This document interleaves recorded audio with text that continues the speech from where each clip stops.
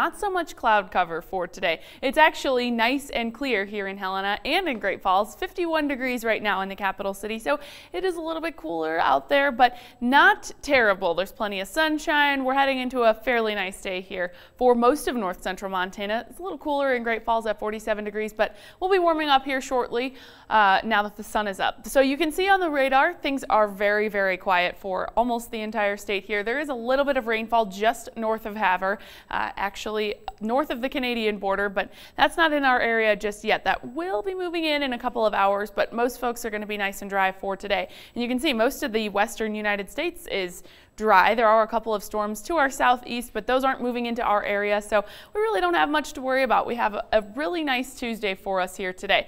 Now you can see that little bit of rainfall moving into areas just along the High Line for later on this afternoon and evening, but that's pretty short-lived and not a lot of moisture coming that way, and most folks are going to be nice and dry, so not really too much to worry about. Around Cut Bank there could be a couple of showers, but for the most part not looking too bad. Now tomorrow the High Line is going to get a little bit more rainfall and the eastern plains, but Great Falls and Helena still should stay dry through tomorrow as well. You'll see that rain kind of moving through in and out fairly quickly for Wednesday evening, but then we head into Thursday, which is when the big changes are coming. So we do have the chance for some thunderstorms Thursday afternoon and evening. You'll notice those were also fairly short-lived, so not going to be anything like what we saw on Sunday with the multiple rounds of hail, but there will be a couple of thunderstorms and showers for Thursday and Friday as well. You'll notice that kind of continuing overnight Friday, overnight Thursday into Friday, so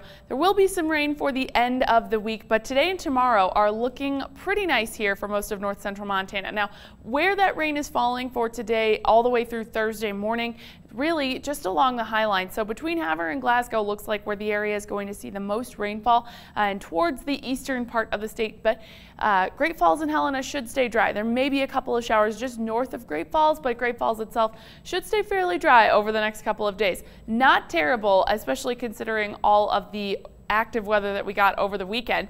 Also, today temperatures are warming up slightly as well. We're going to have those nice sunny skies, bringing us some warmer temperatures. We're going to be in the mid to upper 70s, maybe a couple of spots even hitting the 80-degree mark, namely around Helena. It's going to be a little bit warmer, so not too bad out there for today. And tomorrow is going to be kind of a mirror of that. So the wind will be picking up tomorrow afternoon, but we're not going to get any rainfall. Thursday is the day to watch for rain coming our way, and that will continue overnight into Friday.